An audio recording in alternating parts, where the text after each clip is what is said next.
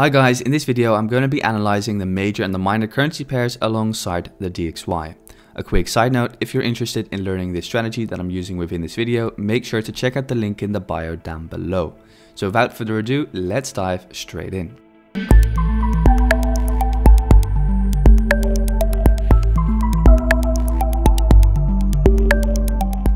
As per usual, we're going to start off by analyzing the DXY. The DXY did exactly what we wanted it to do. As we can see, we broke this major swing low impulsively and we're currently making a nice retracement back up towards the upside. So after calling this break of this swing low for days / weeks, we currently can see that we want to retest either this major swing low or this area of consolidation over here. So how is this going to happen? Well, let's go down to the lower time frame, because if we look at the 1 hour, we can clearly see that we are in this massive descending trend just underneath this descending trend line. So currently drawn this Fibonacci level, and as you guys can see, I'm either waiting for two scenarios to play out, either a retracement back down towards, or back up, towards the swing low over here, which we broke, which was previously support and should now act as resistance, or we want to see one impulse higher, back up towards the trend line, back up towards the 618 to then see the real downside further push occur. So currently not looking for any longs on the DXY, mainly due to the fact that the higher time frame trend has now officially been broken for me personally. So I will only be looking for DXY shorts. So yeah, with the DXY discussed, let's head over to AUDCAD. And AUDCAD is moving beautifully as well. As we can see, we made this minor retest, as we can see over here with the wicks, of this area which I marked out yesterday, which was previous resistance and now acted as support. There were no setups on this pair yesterday, as we can see the impulse, and then the correction was far too short. So the correction never made it back down towards the 0382 Fibonacci level, hence why I was not able to look for any potential longs. So what can we expect now from AUDCAD?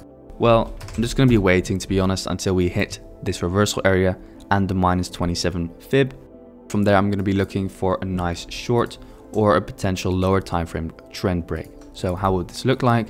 Well, if I draw on this structure line / trend line over here, we can then see, okay, well, let's see one further impulse towards the upside, maybe come back, move up into the -27, then break the trend line, then give our setup by retesting previous structure and then giving bearish confirmation, and then eventually mirroring the move all the way up, all the way back down again. So looking for potential shorts in the future, mainly due to the fact that we are currently situated within an overextended move on the 4 hour in some way. Yep, so either looking for this, or we're gonna just keep on impulsing further towards the upside, which is also a possibility, of course. So if AUDCAD discussed, let's head over to Aussie dollar.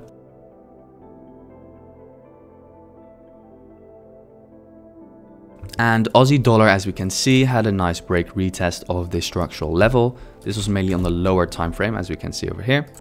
So it was a nice setup, as we can see. Talked about it in yesterday's outlook.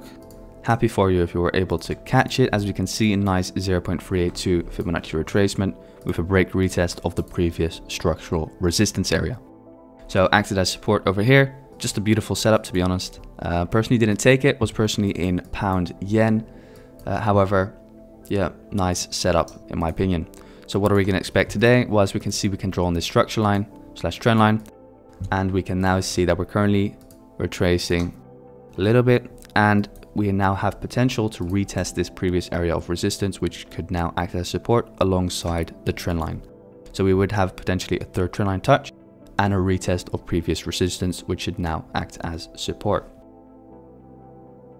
Not looking for much on this pair, to be honest, mainly due to the fact that the move all the way towards the upside is pretty overextended. However, as we can see over here, we had this major area of consolidation, and after major areas of consolidation, we can always expect large impulses to occur. As we can see over here, major area of consolidation, large push, major area of consolidation, large push. So yeah, we don't know when this large push is going to stop. However, we did just miss the -27 Fibonacci level, which I would like to see get hit. After that, what am I expecting? Well, I'm expecting a potential reversal area from over here. So minus 618 plus my potential reversal area will come into play once that level is hit. And from there onwards, I will definitely be looking to play Aussie dollar back down towards the downside, potentially even retesting all the way back down here. So retesting this major area of consolidation where there are still orders in the market to then see a further move towards the upside, because we haven't retested this trend line at all yet. So we might still do that on, let's say, the daily time frame. So yeah, with Aussie dollar discussed, let's head over to euro dollar. And euro dollar is not doing much, to be honest. As we can see, beautiful setup over here, which occurred on the Monday morning with the third trendline touch and a 0.382 Fibonacci retracement. Currently just impulsing towards the upside, expecting some further downside after hitting the 618 and my potential reversal area. So personally just going to be waiting for some short-term bearishness, and then I'll see what we're going to be doing once we hit the structure line and previous resistance, which should now act as support. So quickly go to the 1 hour time frame. And what can we see over there? Yeah, not much. Just this 1 hour overextended move over here. So yeah, personally just going to be waiting for some more downside. Nice to see, by the way, is again, large area of consolidation, large impulse towards the upside. So yeah, not much on euro dollar personally, just going to be waiting for some bearishness. So maybe retest this level over here and then move further towards the upside. However, it all depends once we come over here to see what price will do once we hit that level and once we reach the fourth trendline touch. So if euro dollar discussed, let's head over to pound dollar. And pound dollar is massively overextended. Definitely going to be waiting for a nice pullback back down towards the trend line over here. So what will this look like? Well, we have to look at the 1 hour time frame then, and this would look like a break of trend, then maybe a 50-minute retracement with a 50-minute bearish continuation pattern, and then let's say retest this area of structure over here, retest the trend line. We draw on our Fibonacci level. We can then see, okay, well, 618 kind of aligns with this area of structure over here, which I want to see retested. So just a spike into 618 and then further bullish continuation. So for today, just going to be waiting on some lower time frame trend breaks to trade pound dollar further towards the downside after this massive overextended move towards the upside. So with pound dollar discussed, let's head over to our last pair, which is Kiwi dollar. And Kiwi dollar did the exact same thing as Aussie dollar. As we can see, we had a break retest of this structural level over here, which I mentioned yesterday. So happy for you guys if you were able to take a long position over here. However, me personally wasn't interesting due to the fact that we didn't hit the 0.382. So yeah, what am I waiting for at the moment? Well, two scenarios could play out. Either we're going to make the retracement back down a little lower, retest previous structure over here, and see further upside after making this third trendline touch over here. So this. Or the other scenario which could play out is if we go to the higher time frame and look at the 4 hour, is make a little bit of a deeper retracement. So let me just take out this and this and this.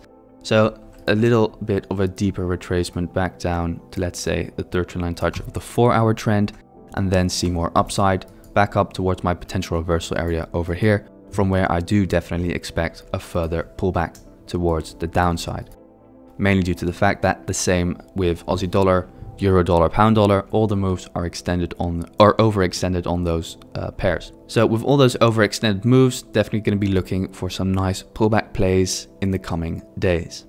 So yeah, I hope you guys enjoyed. Don't forget to like and subscribe. If you have any questions regarding any specific pairs that you would like me to analyze for you, make sure to leave a comment in the comment section down below. Thank you all for watching, and I can't wait to see you guys all tomorrow. Thanks guys.